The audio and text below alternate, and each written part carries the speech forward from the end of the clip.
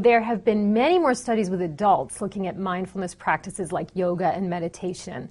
With children, it's an emerging area. There are studies coming out, but the scientific quality is not so strong yet. So we really need more research. So we started with a pilot randomized trial. We worked with about 100 kids across 4 Baltimore City schools, and these were 4th and 5th graders.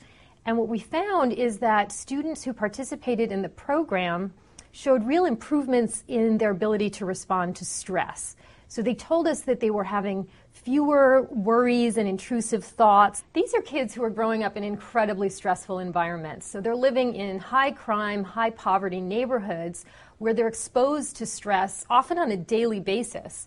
And there's a lot of pressures on these kids. So we see high rates of emotional and behavioral problems, high rates of problems in school, and kids are at risk for using drugs and alcohol.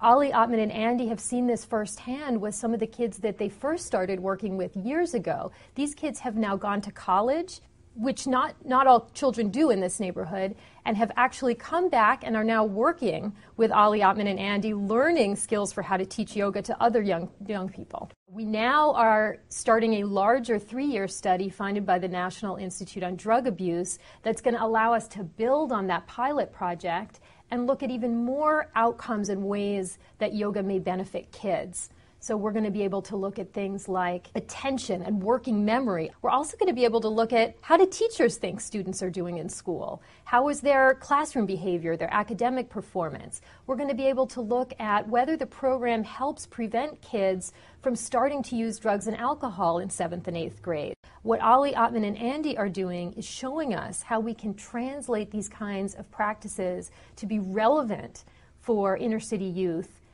and have an enormous impact on these kids' lives.